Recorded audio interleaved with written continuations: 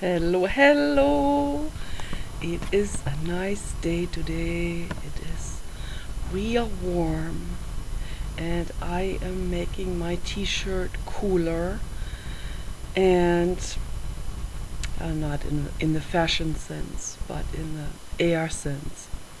And I'm not wearing my chador, and it is gorgeous outside. The trees are waving in a mild, warm wind. The birch tree is making such beautiful sounds, like little gold plates clicking together. It's just so gorgeous.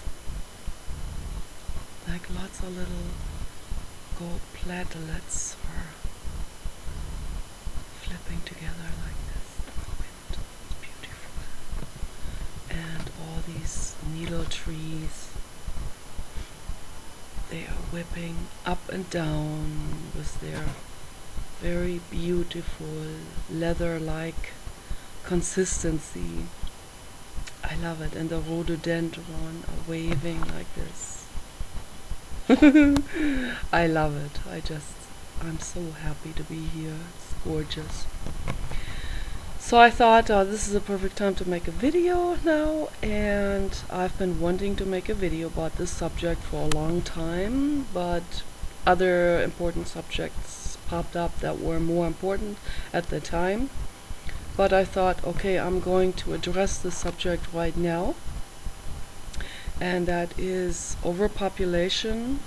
This is a burning subject, and I'm sure that every person who is corporate and who wants as many people as possible and who is driving that religion vehicle as their propaganda means and trying to implement the idea into people that there should be as many people as possible, so that there is no more space at all, but so that all these people will buy things.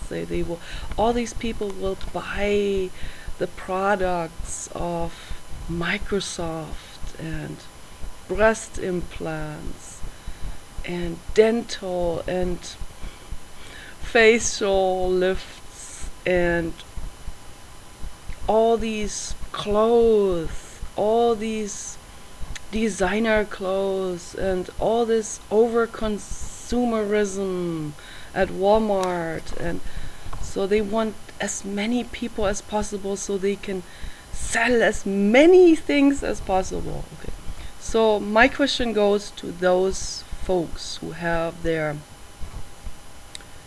2,000 acre ranch somewhere in rural US, far up, far away from the main roads. They're private roads that go way in, and they have all that space all for themselves, and these iron gates, cement walls, Berlin walls around the entire 2,000 acres, and they live in ultimate luxury. Well, I'm happy for them. My question though is, do you want overpopulation and then in the end have mobs basically break into your iron gates, assault your bodyguards because they're just in the majority, and take over your castles, take your Jackson Pollock paintings, put holes into them? And okay, that's my question. Do you want that? No? Well, I guessed it. You don't want it. So therefore, you don't want overpopulation. Correct?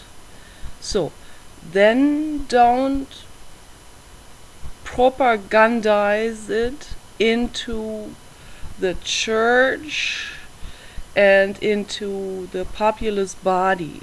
Okay, do propaganda for family planning instead then. if you want to keep your 2,000-acre ranch clear and free and all for yourself. Okay, and I'm not, this might sound sarcastic, but it's not sarcastic. I'm just playing a little bit with semantics. That's all. I want this to sink in, you know. I want this to become very crystal clear. And my question goes out to the populous body. Do you want more and more and more violence? Do you want more mob mentality? Do you want to be robbed as you come out of the grocery store?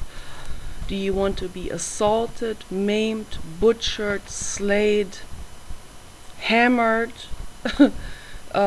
shot in the wrong places? That's my question, you know. Do you want this, or do you want a peaceful, civilized, wonderful life with plants, with meadows, with happy animals? You know, the choice is ours. So that's why I say pro-choice, because the choice is ours. We can choose to have a beautiful planet with peace, with a decent population that is not crowded, no mob mentality, where everybody is happy and content, where everybody gets their share of things, you know.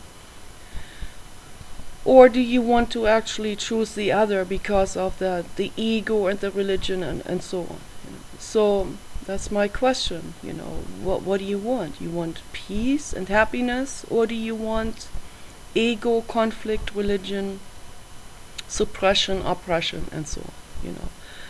And I know that everybody wants peace. Everybody wants to see happy animals and lush, green, healthy plants and trees, and not dying oak trees because of pollution, which is happening right now. And that's why I say 1 child per woman or no child. Okay, that is the choice every woman can make against society, against her husband.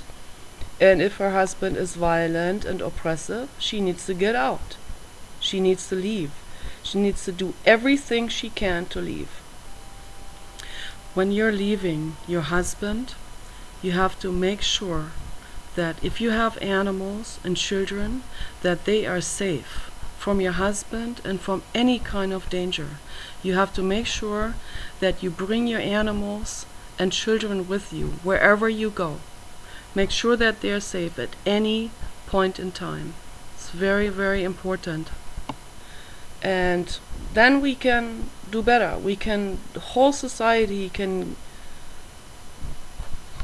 recover, and everything can heal if everybody stands up for their rights and for justice and for kindness. So take care.